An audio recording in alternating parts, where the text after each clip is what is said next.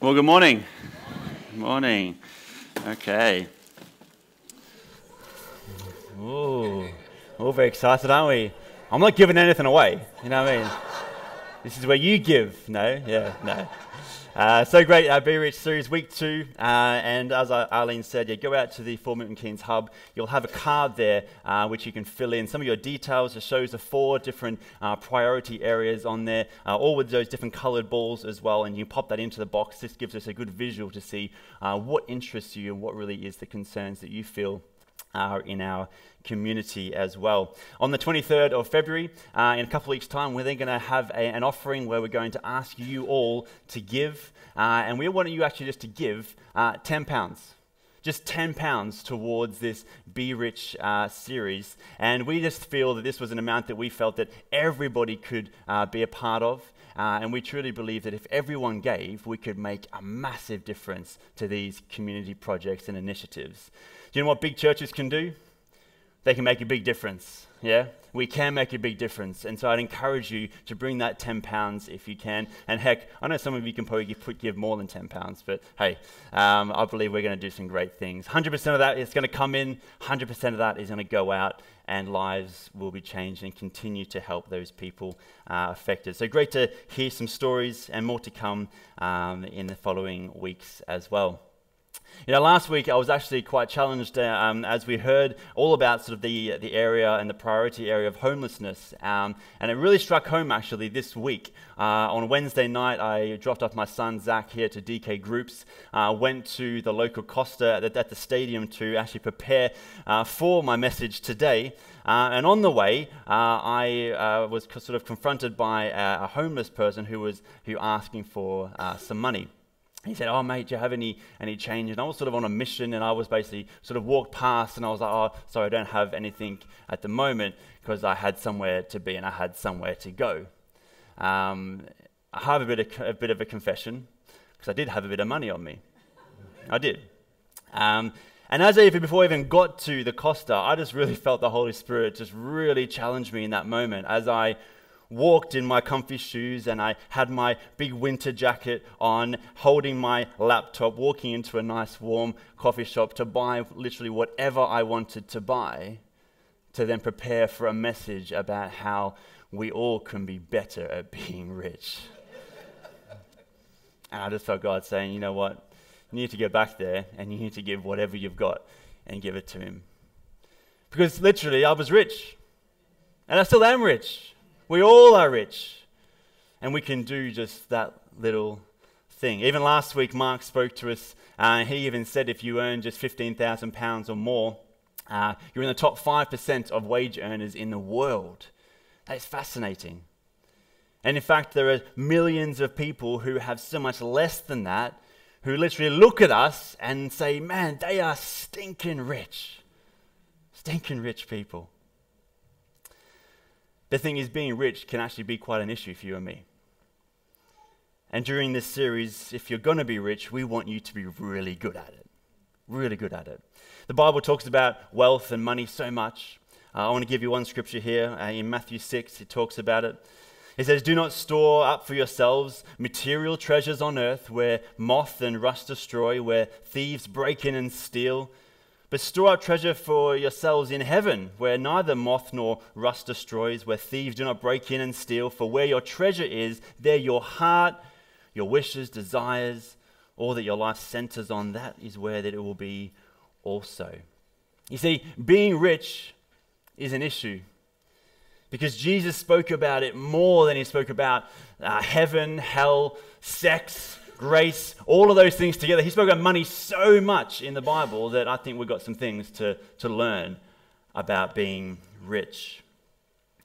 You see, there's something really dangerous about money.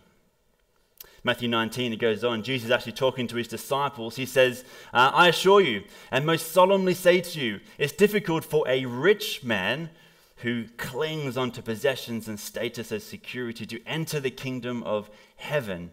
And then He says again, everyone say again.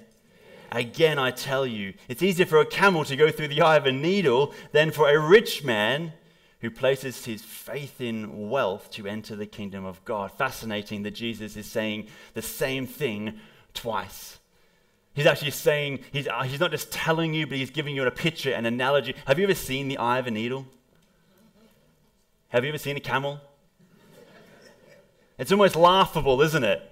In the fact of there's just no way that could happen, but they're saying if you put your hope and your faith in wealth, there's no way that you can enter heaven just as much as that camel can't get through the eye of the needle. I was actually reading up about money and wealth and in the Bible, and I was reading a great sort of blog by John Piper. And just an excerpt from there, he actually just said this. He says, money is dangerous. He says, if you have it and depend on it, it will kill you. He says, if you don't have it and you crave it, it will kill you. Money can kill us. Why? Because it reveals our hearts. And we're going to dig a bit deeper into what that actually means for us today. Mark gave a great illustration last week. He said, if I gave you an option today, there was £1 million here on the stage on this side, and if there was on this side, God meeting your everyday needs, what would you decide? Choose right now. And I know a lot of us holy people here today would say, of course, God meeting my... But really, I don't know about you, but £1 million would be quite nice in my pocket right now. Wouldn't it? You could do a lot with £1 million. And maybe it just reveals a bit of where your heart might be. And this is the challenge for us today, this whole series. One being so temporal, and one that literally will last forever.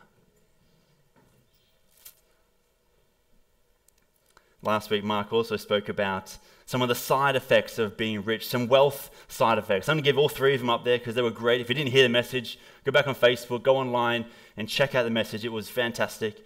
He said rich people confuse being rich with feeling rich. He says rich people were plagued with discontentment. Rich people often suffer from a migration of hope. And we're going to just expand a bit more and unpack this scripture of the series in 1 Timothy 6 as we dig deeper, because we really want you to get this message today, this whole series. So if you weren't with us last week, I'm going to catch you up real quick. So, a lot of people, rich people, confuse being rich with feeling rich. Now, I have a bag of goodies here, and this sort of represents all of my stuff, all of my wealth, all the things that I can accumulate. And I couldn't fit my car in there, so I had to raid my son's toy box. But we all have our car, Yeah. Mine's a bit different to that, yeah. And we all have our phones, and some of you have rich people have nice phones, and we're gamers, it's fun and that sort of thing. And what else have we got in here? We've got some bracelets and some jewelry, and there's more jewelry in there, and I got clothes, and I got more clothes, and I got. And what's really funny, because when it comes to clothes, we have so much stuff. We have so many clothes, right? And this is what rich people do.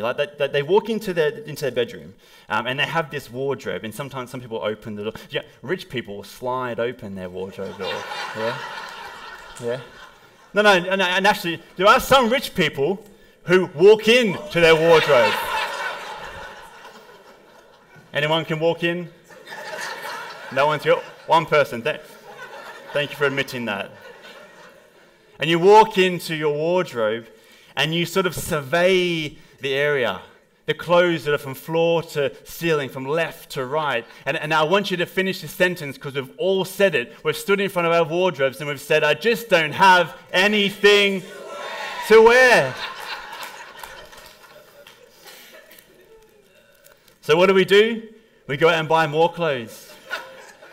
And then we can turn to across, and I know some women who literally have not 8, not 9, not 10, but 11 pairs of shoes. I don't know what you could do with 11 pairs of shoes. I only wear one pair at a time. I couldn't think of 11 occasions when I would wear those shoes. And yet we go out and we buy more shoes. You see, we love to have this stuff. You see, a point that Mark made last week was simply this, is the more a person has, the more he or she wants. We feed that appetite of wanting more, and we go out and we buy more clothes and more stuff. It makes us feel good. This actually makes us feel rich, and we feed that all the time.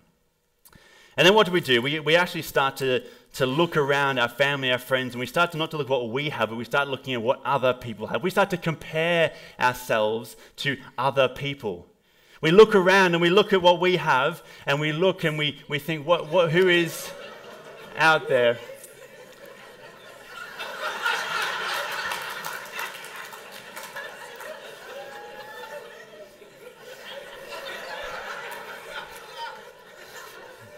How you doing, Sean? You all right? Nice bag, mate. Yeah. Marks and Spencer's. Yeah. I bet you got some nice things in there. Yeah. Yeah. It's mesh. It's mesh as well. That's good. But we do this, don't we? We look at other people, we see what they have, we like what they have, we might be a bit envious, and then we go away and we think, you know what, I want to match that. I want to do one better. You know, I want to actually. In fact, it's what we call an upgrade. We upgrade our things and our stuff, and sometimes we don't get rid of this stuff. This stuff usually goes in the attic, doesn't it? Yeah. And then we go away and we buy nicer stuff, and so we go and we just do one better.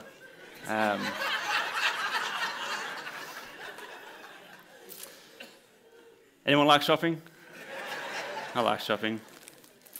And rich people can afford this sort of stuff, yeah? Isn't it funny how we get told in church all the time that, you know, when we break down everything about our faith and it's all about God and it's all about people, and isn't it funny that when we look at the people, it turns from looking and cherishing people to their possessions? And it's fascinating that we go and we try to do one better. We put so much time, so much energy, and so much effort into upgrading our lives to feel good and to feel rich. Let's thank Sean. Yeah? Cool. Can I tell you today that comparison will always rob you of contentment. It always will. You'll always be discontent when you start to compare. And no wonder all of our rubbish tips, our recycling centers, they're literally overflowing with our stuff. No wonder we have this sort of talk about the climate and how we're affecting that even. Maybe, just maybe, if we compared ourselves less, maybe we would consume less and then would be just a little more content. Something to think about today. And as we sort of dive into this scripture of the series in 1 Timothy chapter 6 and verse 17, I was really, in the time I've got left, just to really pull apart even more as we kind of journey through these verses to look at what Paul said. Now, the Apostle Paul wrote this letter to his younger protege, to Timothy, and he goes to the heart of the issue with what rich people really struggle with. And he starts off like this. He says, command those who are rich in this present world. And that's just that one scripture that we talked about last week, and we're just going to continue on. But he says command. He says command is another word for instruct. See, if you were going to instruct something, what would you say? If you could actually write a letter to actually start to say something to instruct rich people in your world, what would you say to them? This is what Paul says. He says, command those who are rich in this present world not to be, what's that word? Not to be arrogant. Not to be arrogant. You know what he's saying? He's saying that if you ever become rich, your inclination is always towards arrogance. Ever met some arrogant rich people? I've met some. And for some reason, unfortunately, we almost help them to be a bit more arrogant. This is what happens. We sort of walk into a room and there's this circle of people. And in that circle of people is that rich person you sort of know. And you sort of feel like a mere mortal as you sort of have this conversation with these people. And all of a sudden, the rich person starts talking. And then what do? You start agreeing with them. Oh, yeah, you're right. Yeah, oh, yeah, you're right. Yeah, oh, yeah, that's right. Yeah. And you start agreeing with this rich person. Why? Because they're rich. Because they must be the smartest person in the circle. They must be. Because when you get rich, they think they get smarter. For some reason, they think that their IQ goes up with their income. Crazy. And they believe it. And I know you're not going to fall for it. But here's the deal. You may have gotten rich because you're smart, but listen up here today. Getting rich didn't make you smart. Yeah? But there is this natural inclination to start thinking you're smarter than, then eventually better than, because you have a lot of wealth. And you know what? 2,000 years ago, this was a big issue as well, just as much as it is today. Even in our culture, we kind of hear this saying about rich people. You might have said it, you might have heard someone say it, or some variation of it today as well. It's be up on the screens. What did you say? This is a variation. We say, he's worth a ton of money, but you'd never know it. Have you ever heard that before? He's worth a ton of money, but you'd never know it. Why do we say that?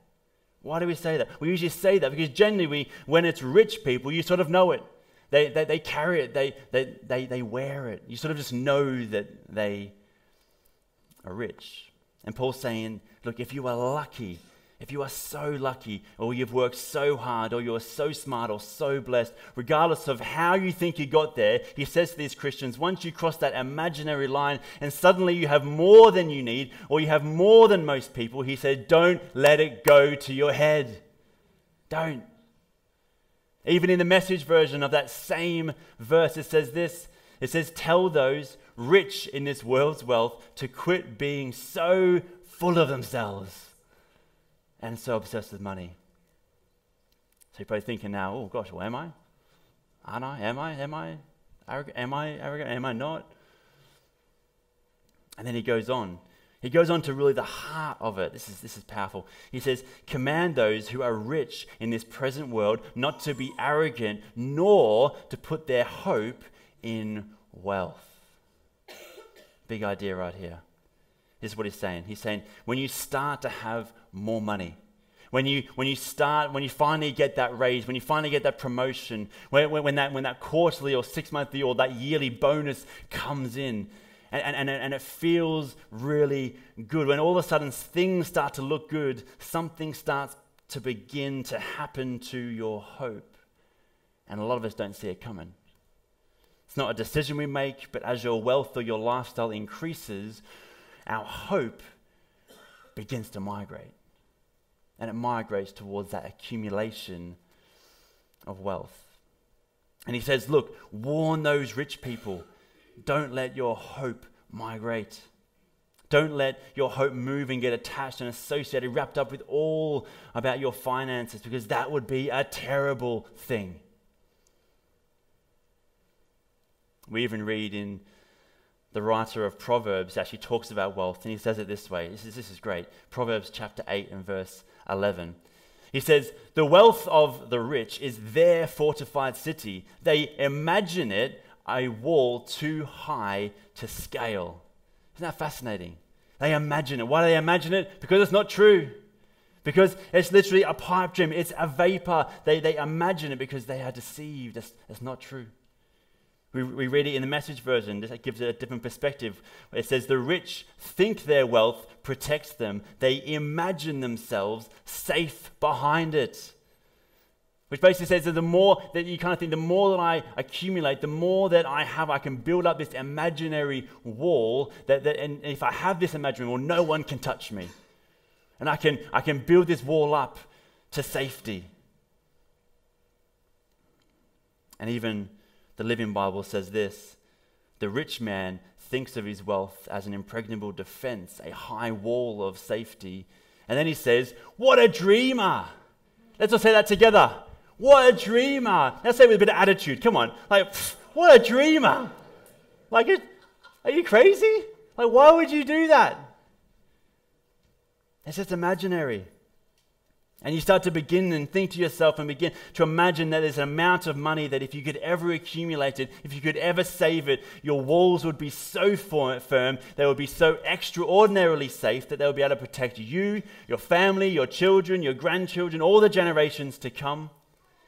Somehow you can save your way to safety, and when that does happen, your hope shifts from something and someone to your wealth. Last week we answered the question, And the question was, how much do you need to accumulate to feel safe to build that imaginary wall? And the answer is the same for every single person here. More than you currently have. In fact, in Money Magazine, they did a survey and they surveyed all of their readers to say, what is rich? How much money do you need to feel and to be rich? Do you know how much money they said? £5 million. £5 million. In everything, liquid assets and all those, everything you can access quite quickly. 5 minutes. So he said, what? So if I give you £1 million, that would you? No, we're not one. £2 million? No, not two. 3 million? No, £4 million? No. What about £4.5 million? No, I wouldn't feel rich. It has to be £5 million. And I guarantee if you ask them the question, do you feel rich? I bet you they'll say, you know what? I could do with just a little bit more.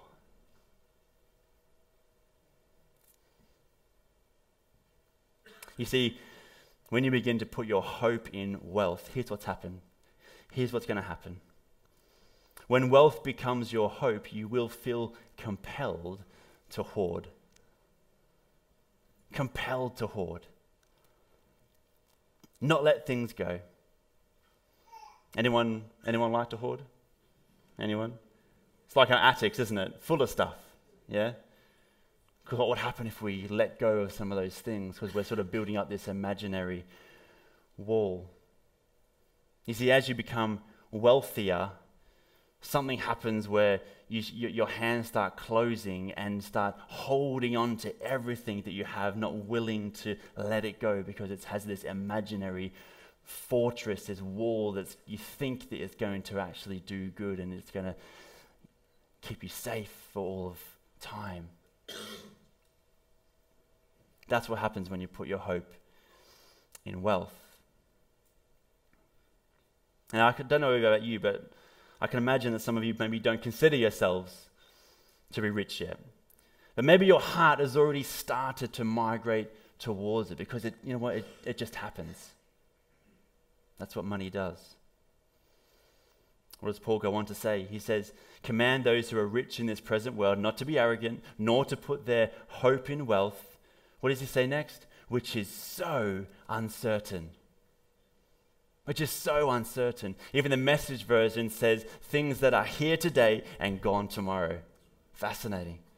I was walking to work the other week and I was confronted with one of those massive big trucks that sort of take away all of the old and sort of broken down cars. You know, the ones that you drive onto the truck, the one that sort of like hangs on the front, and another one there, and you know those trucks? Yeah, the ones you drive behind you and think, oh, don't fall off, you know what I mean? Yeah, and you sort of swerve around them. And I was confronted with them putting up another car. And as I was going towards this truck, I noticed that these were not old cars. In fact, these were like brand new cars. But one of the wing mirrors was snapped off, and one of the windscreens was broken into, and someone had hit the back of one, and then one of them was dented. And so they were brand new. And these were nice cars. You know, these were Jaguars. Yeah, these were Range Rovers. These were really nice. Really nice. Think about the nicest cars that you guys own. Yeah, think about that. And people who had bought them only 3 months ago, literally 3 months ago, because they're all like 69 plates, so yeah, 3 months ago, who have actually sat in them in the luxurious, probably smelt the leather and just like liked being in the car. Isn't it fascinating that something so new, putting so much energy into getting that to show off to the world that you have this, and you know what happens? In one instant, it's gone. Here today and gone tomorrow. Fascinating. And you think that they're trying to build up this imaginary wall and in one instance it's broken down and we're putting our hope in that? Like, that doesn't make any sense, does it? Yet sometimes our heart can gravitate towards exactly that. Command those who are rich in this present world not to be arrogant, nor to put their hope in wealth, which is so uncertain, but put their hope in God. Put your hope in God, who richly provides. If you put your hope in wealth, you hold on and hoard everything in your world. But can I tell you, It's so much harder for God to give when you have your hands so clenched on your stuff. When you put your hope in God, your hands will start to open. Why? Because he wants to richly provide for you. And it's way easier to receive from him when your hands are like this than they are like this. And do you know what happens when it's easier to receive when your hands are like this? It's way easier to give. It's way easier to give. And that's what we need to get today. What I love as well in this passage is that it says, I'm not going to put my hope in God who richly provides us with everything. He wants to meet our everyday needs. And he's not going to just provide, he's going to richly provide. And he's not just going to give us some, he's going to give us everything we need. And not to be miserable, not just to walk and have, like this, what's that last word in that scripture? It's for our enjoyment. This is good news today, yeah? This is good news. And if you put your hope in God, he's the one who will richly provide. So don't put it in things. Don't put it in stuff. Don't put it in your wealth. And assess your heart this week and actually say, where is it migrating to? And does it need to come back to God? You see, if we sum up this whole verse here today, it's simply this. Why? Why would you put your hope in the provision when we have the opportunity to put your hope in the provider? And that's powerful. It really is.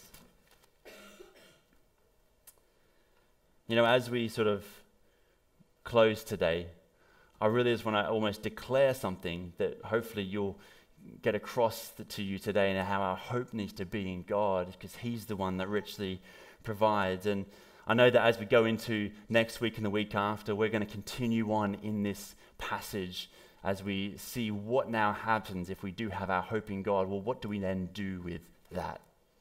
Where do we then go?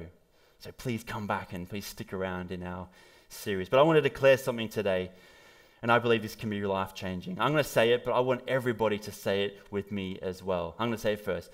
I will not place my hope in riches, but in him who richly provides. Now, I want us also say that as a declaration today. Can we say it all together? Let's say it. 1, 2, 3. I will not place my hope in riches, but in him who richly provides. And I pray that in Jesus' name. Amen. Let's pray. Heavenly Father, I thank you so much for our time today to have the opportunity to talk about wealth, because we know that it's a big issue.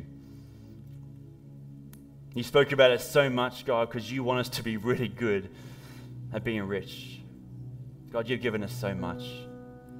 But God, help us to not be the sort of people who you say in your word. We don't want to be arrogant people.